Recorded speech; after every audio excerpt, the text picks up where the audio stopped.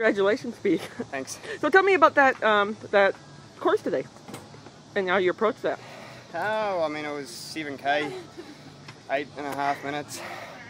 It's always tight, you know. I think last year it was about 15 guys in the top 10 seconds. It's going to be the same this year.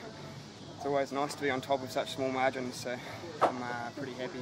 So you know, you were last 10 to go, if I remember correctly, and you know Jeremy was sitting in the hot seat for a long time. So did he tell you anything about the course? Was there anything that you needed to know? Well, I knew it from last year.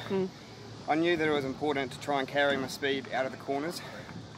I don't know if I did that well, but you know, I was just trying to keep on top of the gear, spin a really high cadence like I do on the track.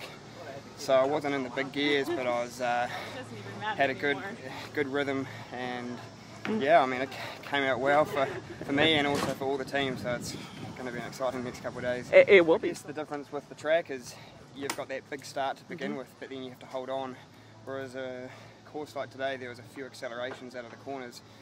I haven't really raced for a month, so I was sort of pretty unsure of where I was at. Wow. I didn't really know if I was going good, if I was going shit.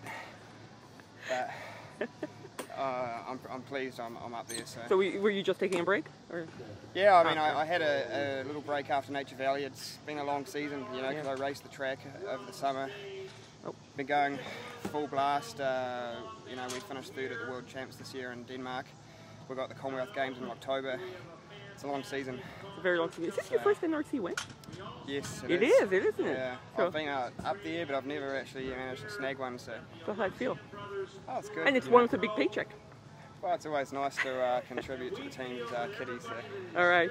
So, Jeremy, how about you jump in here and we'll talk strategy now. A quick one. With Peter, so strategy, you know, it's a tight one. You've got a lot of guys under 9 minutes. It's very tight on the GC. A lot of bonus seconds in this race. So I know, it's a bit unfortunate, isn't it? I thought it'd be sewn up already, but unfortunately that's not the way it goes around here. So what's the plan for you guys? What do you think? Well, Pete's a very good sprinter, so hopefully we can get him to get some of those bonus seconds and win a stage. I'm sure he's got it in his legs. So. Yeah, I mean, the other thing is obviously there's a lot of guys in the team that are up there. Yeah. There's guys faster than me in the team, so I think we've stacked it pretty well. So you got the two brothers, Maniacs, and you got Frank up there. You got Patrick Bevan. He's a very good sprinter, and he's going well. And you got Kyle Landry. He's very good as well. Pretty confident. And Dan Holloway. And Dan Holloway, yes. He had a very good time. What are you doing here? Not a sprinter. I'm joking. All work's done. So, pretty confident going into... Well, I mean, like I said, it's got the most money in any race in America. Every single rider's here and every single rider's going good. Yeah. So we've got our work cut out for us. All right. Thanks.